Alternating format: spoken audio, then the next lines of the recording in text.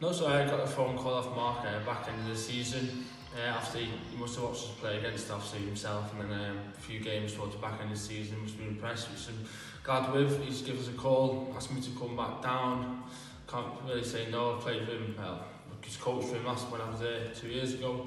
Impressed with him, and obviously he went on a run towards back end last year. Kept my eye on it, and then obviously got the call. I had a chat with him, and couldn't really say no. Really wanted to come back down and play here.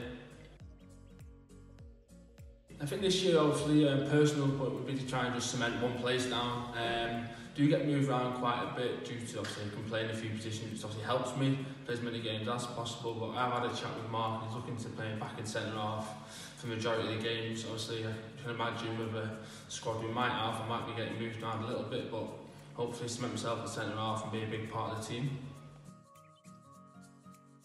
Obviously, I spoke with Mark, and the team target would be supposed just to win as many games as possible first and foremost, and see where you are around Christmas.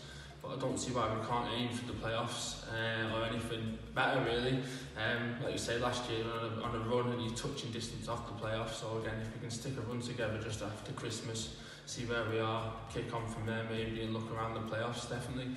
Personally, again, looking to just play centre off and kick on from there, really be a big part of the team. Obviously, looking massively for the facilities, I think, of some of the rest of the league. Since I've been gone, the 4G's been put down, so obviously with Mark's training, getting out there, I can see us improving as a team, and obviously the pitch being a massive one in the league. I think most people look forward to coming and playing here. So being back here every week at home, playing on that pitch, it should suit me as a player. I'm really looking forward to it.